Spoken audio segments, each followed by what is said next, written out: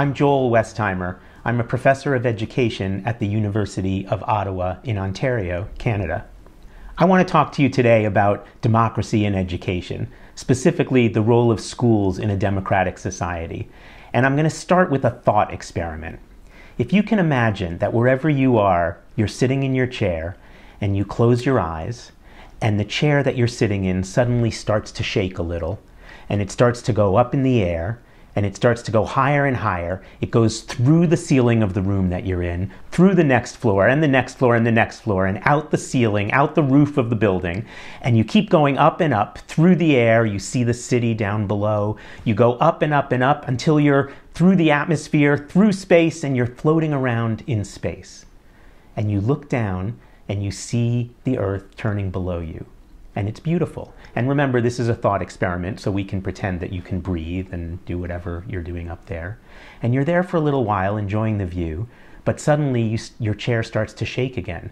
And you start to come down, down, down, through the stratosphere, through the atmosphere, down into the air. You see a city below. You go down through a building, through the roof, through some floors, and boom, you land in a room. But this isn't just any room, it's a classroom. And you see a lesson going on.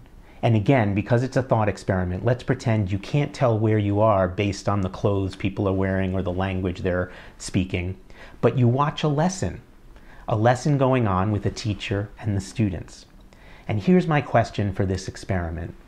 Would you be able to tell whether you had landed in a classroom in a democratic country, say France or Switzerland or Canada, or did you land in a country in a totalitarian dictatorship or a country ruled by a military junta? Think about that for just a minute. Would you be able to tell based on the lesson that you're observing? Most of us would like to think that of course we could tell the difference, that lessons in Norway or France or Belgium would look nothing like the lessons in North Korea or China, that there would be differences. But when you think about it, a lot of those lessons might be the same. If we think about fractions, learning to add numbers, learning to divide numbers, or a chemistry lesson, learning to balance the equation, or learning a foreign language, or a science lesson, maybe everyone's learning the life cycle of a glowworm. A lot of those lessons might be the same. And so this brings me to ask another different kind of question. What, if anything, should be different in schools in a democratic society than in schools in a totalitarian dictatorship? If there are differences, what should those differences be? And I have some ideas about that. You might also. The first idea that I have is that citizens in these two different types of nations have very different responsibilities. Because in a totalitarian dictatorship or a monarchy, or a country ruled by a military junta, the leaders want people not to ask questions about decisions the leaders make. They want people to obey the rules, follow the law, show up to work on time, pay taxes, and basically go around about their life and leave the decisions up to leaders. But citizens in a democratic society have different kinds of responsibilities, because in a democratic society, we are charged with governing our own lives. It goes back to the old Thomas Jefferson quotation that's something like this: if the people are not well educated enough to govern their own affairs, then the solution is not to take that power of governance away from them, but to educate them. And that gives us a little hint about the role of schools in democratic societies.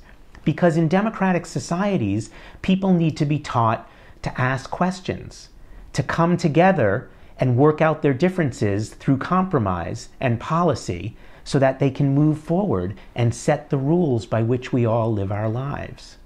So first characteristic of schooling in a democratic society should be that people learn to ask questions.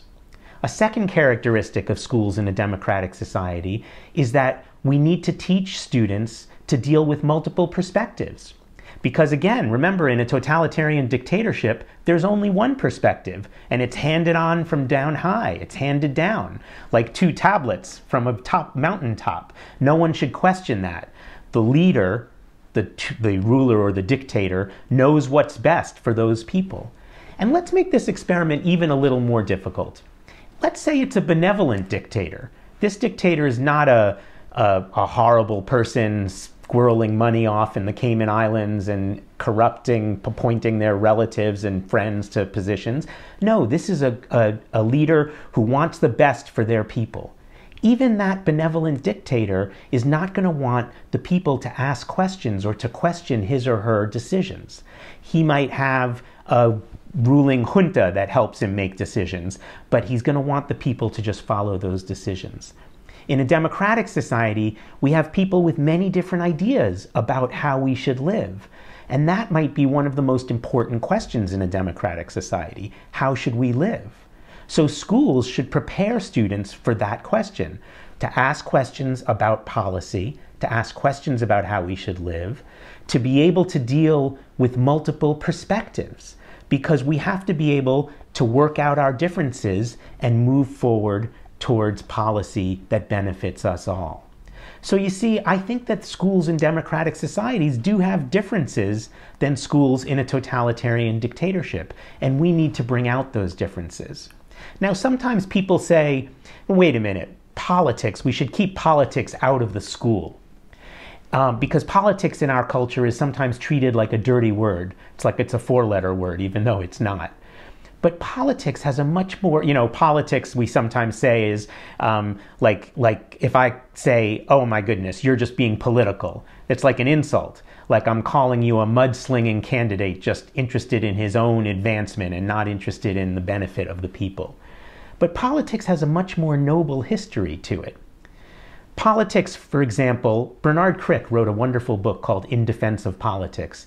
And in it, he says that politics are the way that people come together in a democracy to work out their differences and move forward towards setting social policy for the greater good. So politics has a noble meaning. And in that sense, I think far from keeping politics out of the school, we need to bring politics in. We need to have students deal with controversial issues of our times, to understand that there are well-meaning, thoughtful adults who differ on their opinions on important matters of social concern. And they need practice dealing with those differences. Now, ideally, schools would bring this into every part of the curriculum, not just in social studies classes, not just in English classes, but across the curriculum and through the curriculum.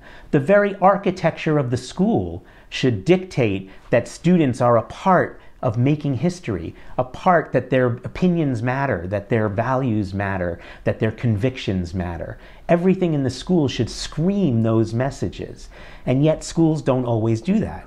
Sometimes we have classrooms set up where students are in rows and the only person that matters is the teacher, because students can barely even see each other when they talk. Sometimes the whole architecture of the school is built such that students can't congregate or gather in places where they can talk with each other and work out differences in opinions that they have. Often in schools, students never witness teachers talking to one another. Dan Laureate called the school the egg crate version of schools, where every teacher is in a little egg crate container and never sees other teachers. But it can be important for students to see teachers interact with one another and maybe even disagree with one another, so that they know that adults have disagreements but can work out their differences and live together.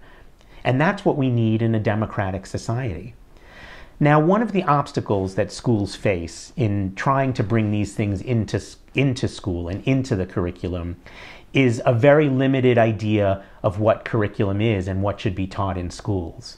For the last 20 or 30 years in school reform, not just in Canada or the United States, but around the world, we've seen many schools focusing almost all of their attention on only two subject areas, because we've seen a radical increase in the amount of standardized testing that's going on in schools. And those standardized tests tend to only be in two subject areas, math and literacy. And of course, those subject areas are important. You'll never find a group called Parents and Teachers Against Kids Knowing How to Read, or Parents and Teachers Against Kids Knowing How to Add Numbers. But when we think about democratic schooling, We want a lot more than kids just learning how to read or knowing how to decode the words of a sentence. We want kids also to be able to know what's worth reading and to know how that reading links to their life outside of school. The same with math. We want kids to be able to add numbers or get the correct change at a grocery store, of course. Everyone wants that. But many people, those people who think that schooling is about more than that, think that students also need to know what those numbers add up to. Again, how that knowledge links to their life outside of school, why it's relevant. And of course, we need to know knowledge that moves much beyond just math and literacy. We need to pay attention to social studies and to history and to science and to the arts and even to recess. All of these things make the kind of well-rounded person that democracies require. So schools in democratic societies need to be able to deal with these subjects in a much broader way.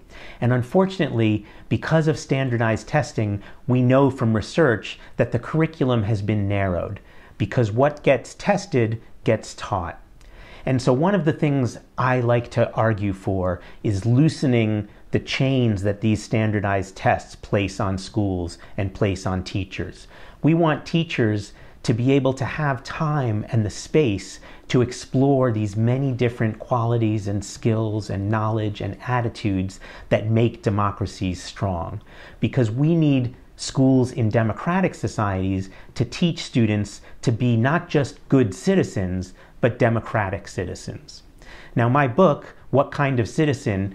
Educating Our Children for the Common Good, lays out a typology that we found from research. My colleague Joe Kahn and I began this research many years ago, and many people around the world have been doing research with this typology ever since. So let me just tell you a little bit about that typology.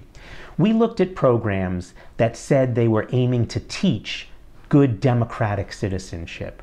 And we wanted to see what those programs had in common or what differences they had. And we found that most of these programs could fall loosely into three categories, because you know how professors like to put things in categories. It doesn't mean that every program fit neatly into one of these boxes, but it does mean that this gave us a common vocabulary to talk about what the goals of these different programs were. The whole time we were doing this research, we were asking, what kind of citizen do these programs imagine? How do they see students and adults being good citizens in a society? The three kinds of good citizens that we came up with from these programs were called the personally responsible citizen, the participatory citizen, as in participation, and the social justice-oriented citizen. And I'll tell you just a little bit about those three types of citizens. The personally responsible citizen is a vision of a good citizen of like a good person, a good neighbor. This kind of citizen pays their taxes, obeys the law, doesn't litter, doesn't do drugs, comes to work or school on time, helps an old person across the street during a traffic jam, gives blood when blood is needed. Let's say there was a storm. A good person, the kind of person you'd want to live next to. That was the personally responsible kind of citizen. The second type of citizen that we found in these programs, and there are many programs, by the way, that embrace this vision of a good citizen. A lot of programs called character education programs would promote personally responsible citizenship. But we also found programs that embraced this second vision of a good citizen. The participatory citizen are programs that value that kind of citizenship, are programs that want to emphasize participation.